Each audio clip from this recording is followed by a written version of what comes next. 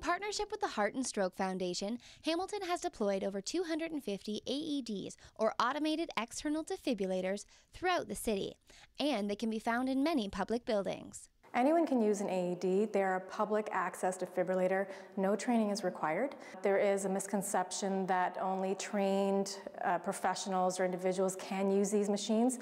It's not the case. Anyone can use them, and it's better to use it on someone that doesn't need it than not use it on someone that does need it. Citizens are encouraged to use an AED and CPR if someone collapses and shows no signs of life, like breathing or gasping. The combination of AED use and CPR can increase the likelihood of survival for a patient by 75%. And every minute that an AED is not used decreases the chance of survival by 7 to 10%. With stats like that, it's important that we all learn when we need to use an AED, how to locate and operate one. So you would use the AED when someone collapses, and you would immediately perform CPR while someone calls for help and grabs the AED. If you're by yourself, call for help first, grab the AED, and return to the patient. Public buildings like schools, libraries, arenas, rec centers, and the airport will have a sign on the outside door to indicate there is an AED on the premises. Once you're inside, you should see directional signs guiding you through the building and to the cabinet where the AED is located. So we've located our cabinet here. When you open the cabinet, an alarm will sound, but today we've turned it off just so you can hear my instruction. And inside you will find a Zoll AED Plus, and those are the city-owned AEDs.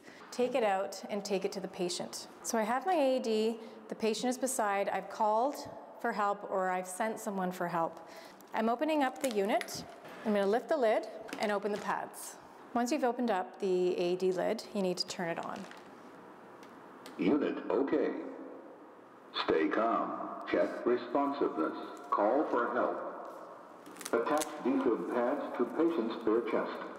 So what I'm doing now is just following the instructions. I'm placing the pad on the chest, and it will continue to tell me to place the pads on if it doesn't sense the proper contact on the skin. Don't touch patient. Analyze it. Shock advised. Don't touch patient. Press flashing shock button. Shock delivered. Start CPR. So I'm performing CPR just as the AED has instructed me to do. Someone has gone for help, calling 911. So I'll continue CPR until the AED advises me to stop CPR, and it will analyze. At that point, you want to take your hands off and wait for the instruction. You don't want to touch the patient while it's analyzing or shocking. So you've done a great job. You used both the AED and CPR to assist this patient. You've increased their potential of survival by 75%, and all you can do at this point is continue what you're doing and wait for EMS to arrive.